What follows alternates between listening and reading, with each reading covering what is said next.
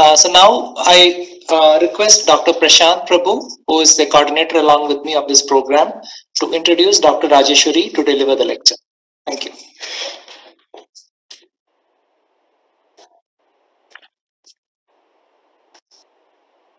Thank you, Dr. Sriraj. So now I invite Dr. Rajeshwari G, who's working as a professor of ENT at AIISH Mysore since 2008, and currently she is serving as the head of the Department of ENT. She has vast experience in assessment and management of ear, nose and throat disorders. She has authored several research publications and book chapters. She has been principal investigator for several WHO and ARF projects. She has been instrumental in establishment of Vertigo Clinic and Temporal Bone Dissection Lab at AIISH, and she has been a recipient of several awards and honors from different organizations too. So she is one of the experts in tinnitus and hyperacusis assessment and management. And now I invite Dr. Rajeshwari to give her lecture to all the audience. So I invite you, ma'am, for the lecture.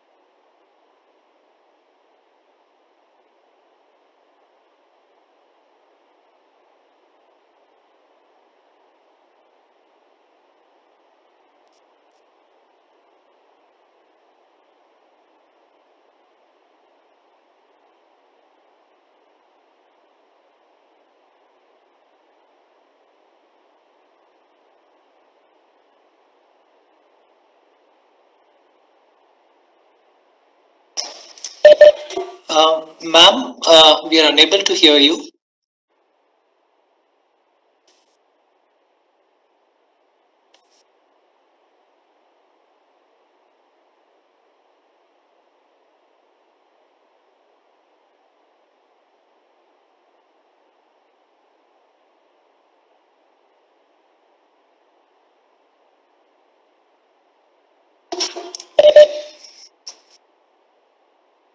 Rajeshwari ma'am, we are unable to hear you.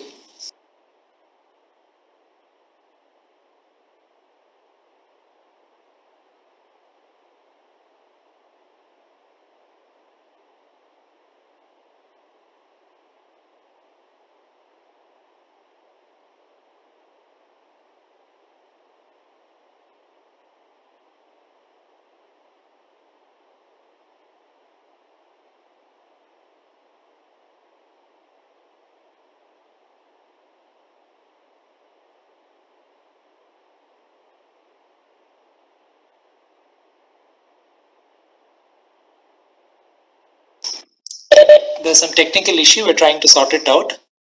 Participants are requested to wait for a while.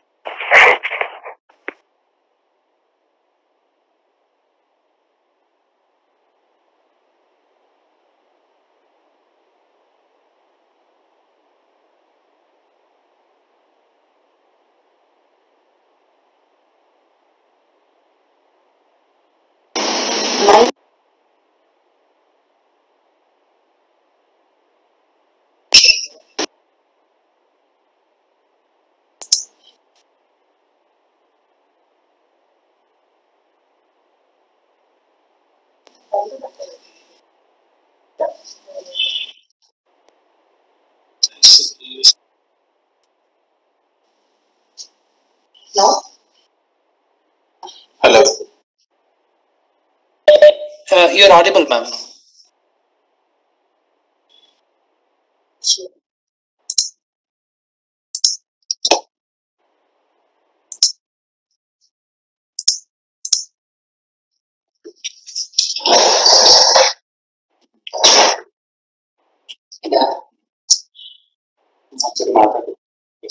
Hello, Sriraj, can you hear me?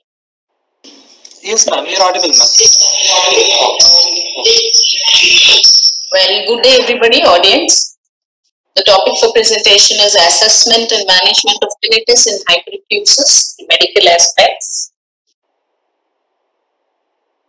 Tinnitus is a perception of sound in the absence of an acoustic signal, a phantom sensation caused by the pathology of the ear or the auditory nervous system. Here, when we say pathology of the ear, we mean all the three parts, the external ear, the middle ear, and the inner ear. And tinnitus in Latin means to ring. Well, most commonly, when we encounter patients with tinnitus, we always say there's nothing that can be done. Or sometimes we even dismiss their complaint saying, you just have to learn to live with it. Now, both these statements are cruel and they're false because tinnitus is incurable, but it's a treatable symptom. May not be through medicines and surgeries which have limited options, but then definitely a reassurance takes you a long way. Well, coming to the demography of tinnitus, the prevalence rate of tinnitus is about 30%. So 30% of our population do suffer from tinnitus. But surprisingly, only 6% of them have an incapacitating and it increases with age. And if you look at the pediatric population, about 64% of them do have or do experience tinnitus, but surprisingly, only 3% complain. So when you have a prevalence rate of so high and only a few of them complain, then that means to say a lot of other factors play a role. So the factors affecting tinnitus are age. The age of the patient is quite important. As tinnitus occurs in older age group, you will see that it is kind of more annoying. Among the gender, there is a slight male predominance, or the male patients seek more of medical help rather than the female. So the Caucasian race complain a little more about tinnitus rather than the Negroid species, and socioeconomic status is sometimes defined tinnitus prevalence. Hearing loss definitely has a role, and patients with hearing losses do experience tinnitus. Not all of them, but a few of them. And noise exposure also affects tinnitus. So tinnitus is not a disease in itself. It is rather a reflection of an underlying disease which needs to be evaluated. So we need a classification, or when we have a patient with tinnitus, now there are two groups of patients who can come to you. One with tinnitus associated with other otolaryngological symptoms, and another set of patients with only tinnitus as a complaint. So even your patients with sensory neural hearing loss do complain of deafness along with tinnitus. And your patients with external ear and middle ear problems do complain of deafness, pain, discharge, tinnitus, vertigo, and all those things. So then you are at a dilemma as to whom to treat. So first, as you're talking to your patient, find out if the tinnitus is very annoying, or many of the times the patients themselves tell you that it is so disturbing that I'm not able to do my routine activity. And in some, it's not so troublesome, but then it is present. Only on questioning, they would kind of commit to it and say, yes, we do have tinnitus. So when it's annoying, it needs to be evaluated. So there are two causes. One is an organic cause and the other is a functional or psychogenic. But in medical practice, we would bar or kind of name anybody functional only after we have ruled out organic causes. So that's very important. So under organic causes, you can have a peripheral tinnitus where the cause is in the ear. It could be external, middle or inner ear, or it could be to the structures which are outside the ear but in its proximity, like the eustachian tube, or maybe the palate or the tooth. Under central causes of tinnitus, we can have temporal lobe epilepsies and cerebrovascular diseases, intracranial vascular tumors, and vestibular migraine. In temporal lobe epilepsies or central, when you're talking about tinnitus, you'll have to make a clear distinction whether your patient has tinnitus or has auditory hallucination. A simple question like asking the patient whether the sound is of the same type or it's a ringing sound, or asking them to qualify the character of the sound will enable you, or if the patient's answer would help you to tell you whether the patient has tinnitus or the patient has tinnitus plus auditory hallucination. Because, for example, in a maniac depressive psychosis, he may have an auditory hallucination along with the tinnitus. So then it becomes difficult for you to distinguish between those two. So because they both are interrelated and both of them do need medication and do kind of respond to medication. Certain systemic disorders also have tinnitus as their presenting symptom. Like, for example, somebody has anemia where there is less of blood. So strychnine poisoning, hypertension, or even hypotension for that matter, can give rise to tinnitus. So as a treating physician, it becomes important for you to find out what is the cause, and after you have found out the cause, and then probably you can kind of speculate as to where is the site. So when we're talking about ear, we have the external ear, the common complaints who come or present to you with external ear pathologies with tinnitus as a symptom. It may not be the only symptom. They may also complain of blocking sensation. So the common causes are wax and foreign body. When you come to the middle ear, you can have a range of pathologies like otosclerosis, fluid in the middle ear, or popularly known as non-suppurative otitis media or glue ear, glomus tumors, arteriovenous malformations, and inner ear pathologies like Meniere's disease, hair cell damages like in labyrinthitis, or ototoxicity where antitubercular drugs like aminoglycosides or salicylates or aspirin or loop diuretics may cause ototoxicity. So the presenting symptom may be tinnitus. That is why nowadays, for treating tuberculosis or starting ATTs or antitubercular treatment, physicians have made it mandatory for the patient to undergo an audiometric testing before starting on multi-drug regimen, because these antitubercular treatments would go on for months. So your patient might develop ototoxicity in the whole process. So a baseline assessment of his functions of his hearing is important. So an acoustic neuromas presenting symptom may be tinnitus. A noise trauma or an acoustic trauma which can result in ossicular discontinuity or a labyrinthine concussions can also present to you with tinnitus. Now as we're going into the external and middle ear causes, the nice thing about the tinnitus originating from external and middle ear causes are usually they are treatable. And your patients, and you feel nice treating those patients because you feel like you've done a magic. But the problem is with the inner ear tinnitus. So first we will finish with the external ear and middle ear. So I have a few interesting slides for you, so which we have in our clinical practice. So the first thing is the wax. So here, wax as such should not cause you any tinnitus. But whenever the wax is present and it occludes the ear canal, the patient perceives a blocking sensation. So the patient, in order to get rid of the blocking sensation, may use a spoon or a bud to clean it. And in the whole process, because he's doing it blindly and not under vision, he might tend to push the wax plug deep into the canal, and it might go and stick onto the tympanic membrane when his tinnitus would start and the blocking sensation would increase. So such patients do present to us with tinnitus. Here the tinnitus is sudden in onset and it would be related to the cleaning process, and sometimes it is painful because the patients try various methods of syringing or putting water into their ear to remove the block, and wax is a hygroscopic, so it absorbs water and so swells up and can give rise to more tinnitus, more wax block and more pain. So this is fairly simple and can be treated by wax dissolvents like paradichlorobenzene or dioctyl sodium. So we normally make use of a syringing or a microscopic suction clearance in such cases. Well, the other thing is otomycosis. Now this is a fungal infection. So I have a small video for you.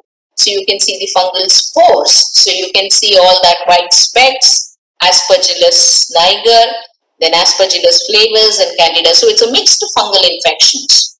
So tinnitus is associated with pain and discharge in this patients.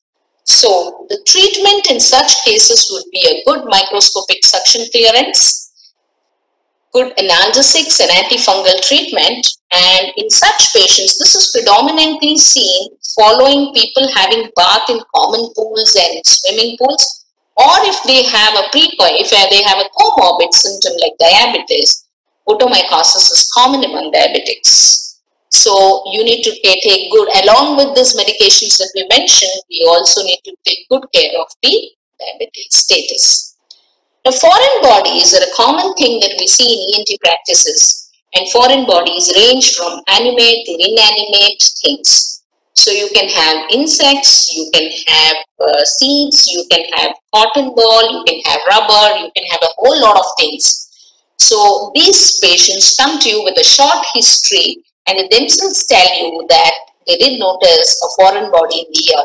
So we had one such case, and so you can see that when the patient presented to us, the insect is still live, and you can see a portion of its leg is broken, and so it's not able to move properly, and so it's stuck on the tympanic membrane. Well, this is something that we encounter in our clinical practice almost every day. So in such situations, a removal and a microscopy is advised. So if this happens in pediatric cases, then we usually use sedation because we want the patient to be lying down still when we are attempting to remove it. Otherwise, it would injure the tympanic membrane. So in such cases, we would give a sedation or maybe a hypoventilation and remove the foreign body. So the third thing is foreign body. This is common in clinical practice, and this usually happens with adults who are old and who have ear discharge, and sometimes it happens even in patients who do not have ear discharge but they have tinnitus, and they think that the sound is coming because of the air entering from the atmosphere. In such situations, your patients would tend to put something into the ear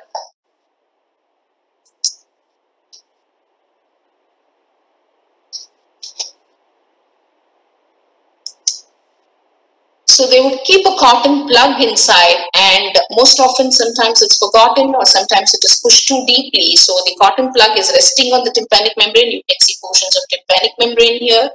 So in such situations, we would visualize a foreign body there. So along with pain, they may even have tinnitus and a block sensation. So in such situations, it can be easily removed in the outpatient with microscopy. Now this is quite interesting. Sometimes, all of you, since I think maybe we have more of audiologists in the group, and so you know that you have two muscles inside your middle ear. One is the tensor tympani and the other is the stapedius, which take care of your acoustic reflex. So you can have a myoclonus, a movement, smooth muscle contractions of these two muscles. So the tensor tympani usually will give rise to a clicking type of tinnitus. Well, I have a video for that. And the stapedius usually has a hissing or a buzzing kind of a sound. So if you see this,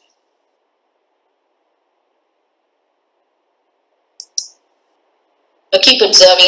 I'm doing an otoendoscopy here, and if you visualize, can you see this? You can see the movement of the tensor tympani muscle, okay? So which is transmitted onto the tympanic membrane also. So you can see the movement of the tensor tympani. So this patient only had tinnitus and did not have any other complaint at all. Well, I have an objective tinnitus also for you. Now please listen to the quality of the tinnitus, and this usually with tensor. So you see it's a small child.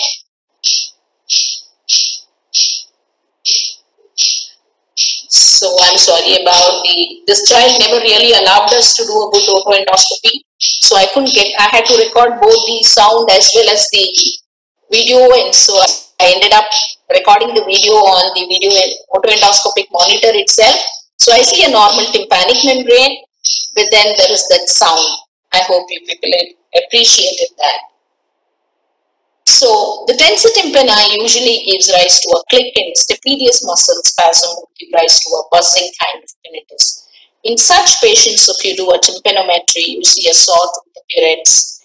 So since most in this particular child, the child was not even complaining, so there was no room for treatment at all. It didn't annoy him at all. But if some patients do have problems and they say it bothers them, then we do try to give them muscle relaxants, chlorzoxazone or anticonvulsants like carbamazepine. Okay, and in extreme cases, with the consent of the patient, because sectioning of tendons is an invasive procedure and it's an operating procedure. So we may even consider sectioning of the tensor tympani or the stapedius muscle.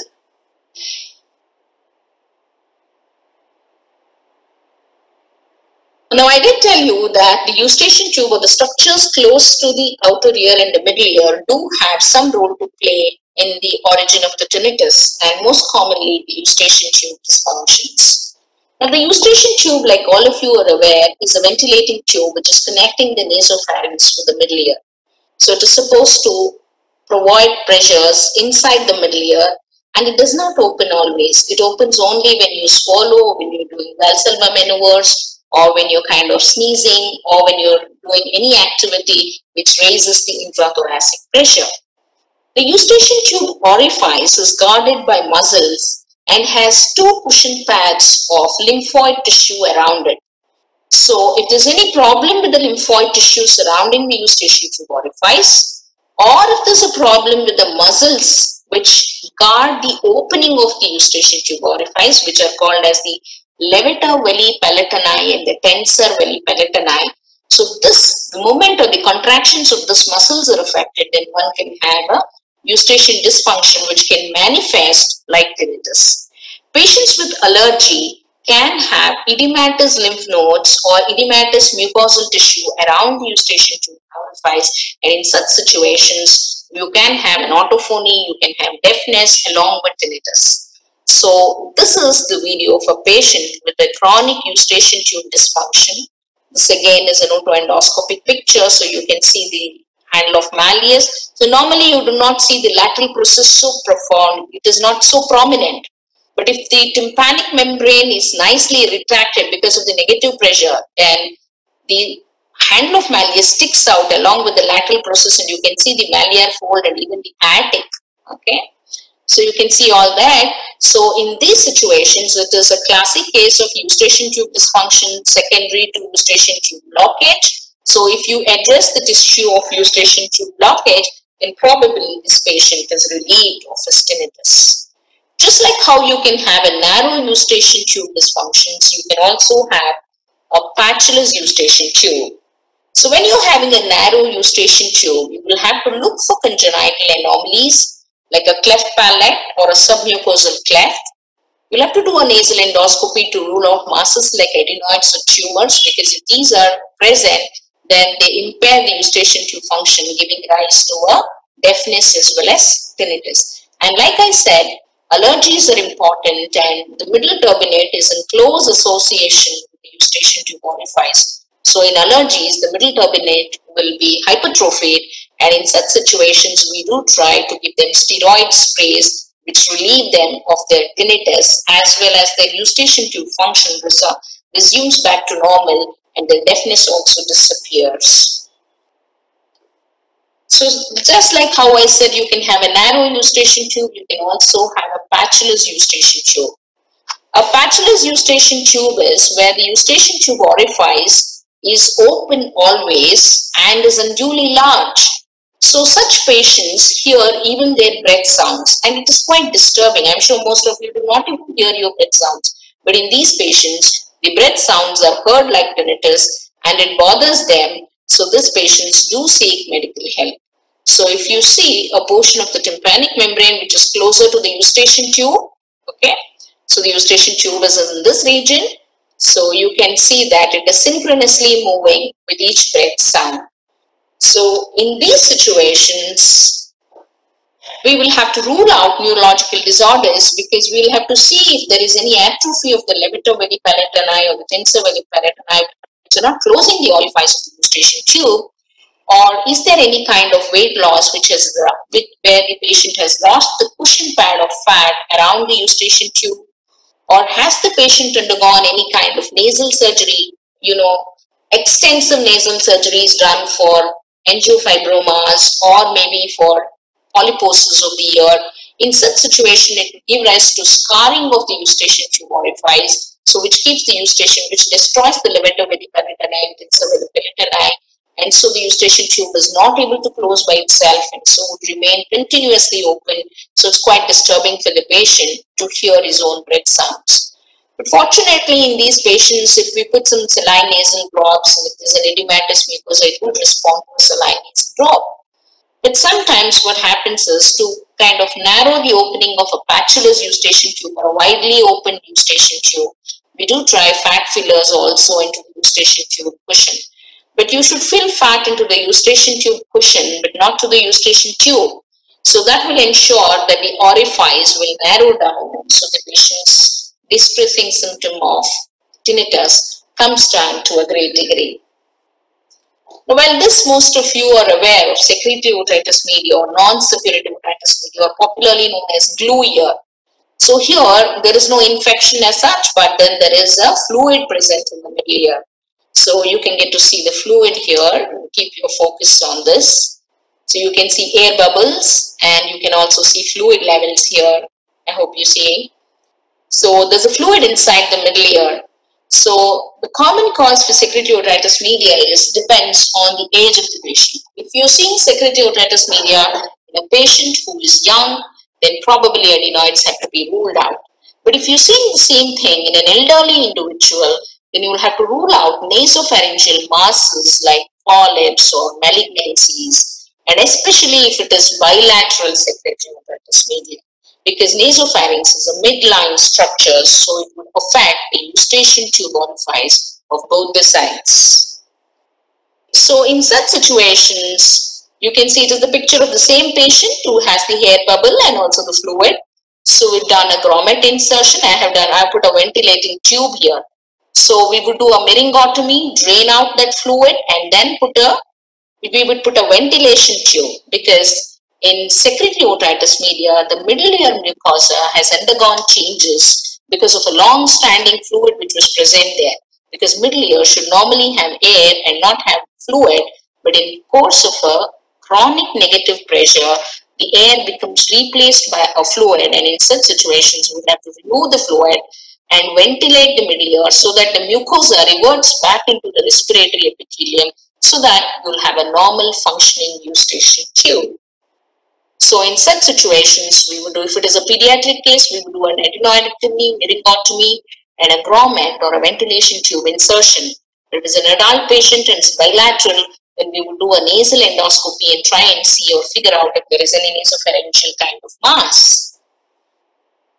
So chronic otitis media, all of you are aware, is an inflammation of the middle ear cleft, and this can also give rise to tinnitus along with the other disturbings and other otological symptoms like ear discharge, pain and vertigo and headache. So you're seeing a nice central perforation. So you're seeing the handle of Malleus, you're seeing the eustachian tube orifice here, you're seeing the hypotympanic air cells, and this is your promontory. This is the handle of Malleus. So it's an inferiorly based perforation, not occupying the whole of pars tensor, because there's a good amount of pars tensor that's left behind. Okay. In such situations, for the same patient, we've done a surgery like mastoidectomy with tympanoplasty. We'll close the perforation, so the tinnitus comes down considerably. But here I would like to make a note that whenever we're taking informed consent for surgery, we always add a note in the informed consent that the surgery is not being done for abolition of tinnitus. It is only by sequence or by consequence of the surgery that the tinnitus will come down. But if it doesn't come down completely, or if it doesn't vanish, then we cannot say that the surgery has failed, because here the objectives of surgery was to clean the off, is to get rid of the infection of the middle ear, And second objective of the surgery is to realign or give back the hearing mechanism or a serviceable hearing as much as possible. So to make the middle ear totally septic free and then reconstructing of the ossicular chain. Or so here in such situations, the informed consent, we make sure that we add a line, because these are all medical legal issues. So we always add a line saying that the surgery is not being done for the treatment of tinnitus, and it is done primarily for the eradication of the disease and the reconstruction of the hearing ossicles. Well, it's very mandatory for you to counsel your patients, because patients can have a lot of expectation, but what the surgeon can deliver is quite important, and that has to be clearly spelled out to each patient. Now, sometimes we also have total perforations of ossicles. Well, I put up this video just for you to see. Now, this is like looking into the middle ear directly without it. If you didn't have a tympanic membrane, this is how your middle ear would look. So, if you see, this is all this otoendoscopic pictures. So, we have otoendoscopy also. So, this again, small child. Okay, so just look at it, how beautifully the whole of pars tensa is gone. There is only a rim. And as I take the otoendoscope inside, you'll begin to appreciate the promontory, the incudostapedial joint, the malleus, the stapes, the eustachian tube orifice, the round window, the hypotympanic air cells. And this is your oval window. So this is like seeing the entire. So there is only the annulus. There's no tympanic membrane at all. There's only a portion of the tympanis flaccida. Otherwise, the tympanic membrane is completely gone. So these patients, because the round window is exposed and they have all the ossicles, so they'll all have tinnitus. And the tinnitus, in such situations, it's quite gratifying for us to do surgery, because the tinnitus comes down, because we would reconstruct the tympanic membrane, as well as if the ossicles are not functioning, well, that also has to be replaced. In such situations, to know the extent of the disease, we have to do a high resolution CT scan and then plan it with a mastoidectomy with tympanoplasty.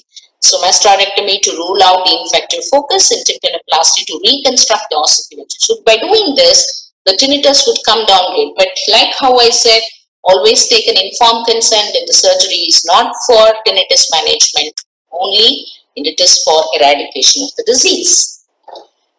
So, well, this is tympanosclerosis, so most of you are aware of it. This is the myringosclerotic chalky white deposit on the tympanic membrane, and you can see an atrophic drum, a thinned out tympanic membrane. All of you are aware that tympanic membrane is 3-layer, but here you have just 2 layers and you don't have 3 layers.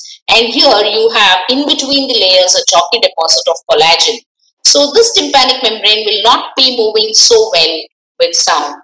So you also have a pathology in the attic also. So you see an attic retraction pocket which is badly retracted and perforated. So in tympanosclerosis, the prognosis is not so good. So because these situations, these patients do not present with ear discharge, and they complain mostly of deafness and tinnitus. So hearing aids are recommended for this patient, and the tinnitus has to be managed on the same lines as we manage tinnitus originating because of sensory neural hearing losses. So we would try, if with the patient's consent, or if the patient give you a consent, then go ahead and do a good tympanoplasty with ossicular reconstruction. We'll give them a guarded prognosis. So normally tympanoplasty or reconstructions are done with autogenous ossicles, and we would also make use of cartilage grafts. Now, this all of you are aware that otosclerosis is a disease that affects the middle ear, where the stapes gets fixed, the footplate of the stapes is fixed. So, this is usually bilaterally present and with a female predominance in the fertile age group of 2nd decade to 4th decade. So, in otosclerosis, most of you would have heard that patients have paracusis willisii, and if you do an audiometry, they see a Perrot's notch. So you'll also have heard that they would have a Schwartz sign or a flamingo pink sign, which I'm about to demonstrate to you.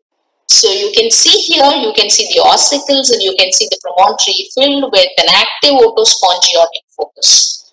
So you will see this is called the Schwartz sign or the flamingo pink sign, what you read in your books. Okay.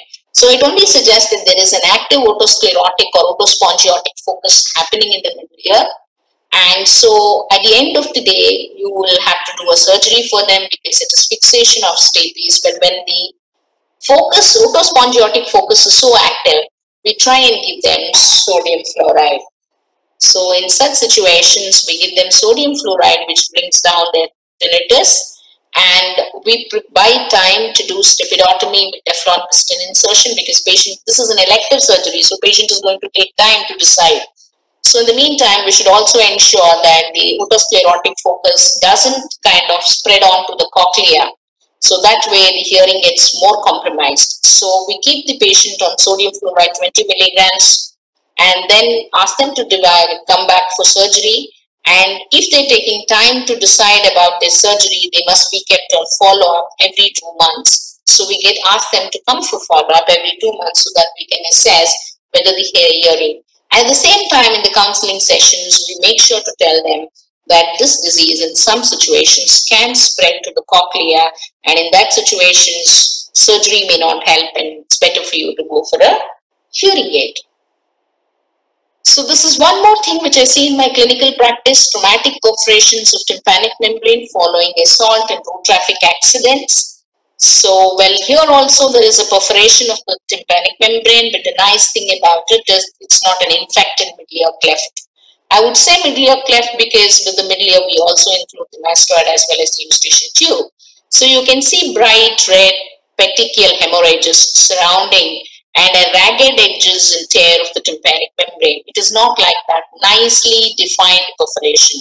So these are traumatic perforations of tympanic membrane, and traumatic perforations are conservatively managed. So you tell your patient that there is, since we have diagnostic microscopy and otoendoscopy, we would educate our patient to show them that they have a traumatic perforation, but we also tell them that we're doing an audiometry is quite compulsory in these patients because you have to know whether is it just the perforation of the tympanic membrane or is it the ossicles also have become discontinuous, because the blast of air can even dislocate the ossicles. So in such situation, it becomes important to assess the quality, the amount of hearing loss, and at the same time, we'll also have to plan for treatment. So tell these patients not to get it infected, keep on follow-ups. After 4 weeks, reassess the perforation. If it is nicely epithelializing and if the patient's tinnitus is coming down, keep on follow-up.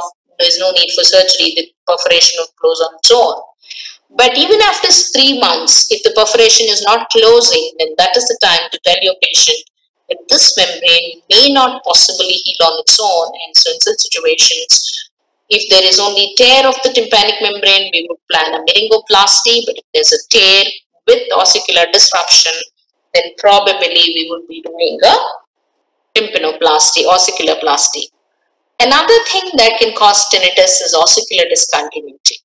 Now, this ossicular discontinuity can follow following acoustic trauma. So, if you see look at the handle of Malleus. Well, it is not normally like this. So you should be seeing the lateral process. It is dislocated with the incus here. So this is a case of ossicular discontinuity, and this was following a deep diving. A person kind of, common among divers and all, they suddenly dive into a splash of water, and so much of barotrauma happens that the ossicular chain gets disrupted. So even in acoustic trauma following gunshot, if they're exposed suddenly to loud sounds like crackers, the tympanic membrane may not rupture, but then there could be dislocations of ossicles. So in such situations, it's important to do a meringoplasty or to do an ossicular reconstruction is important.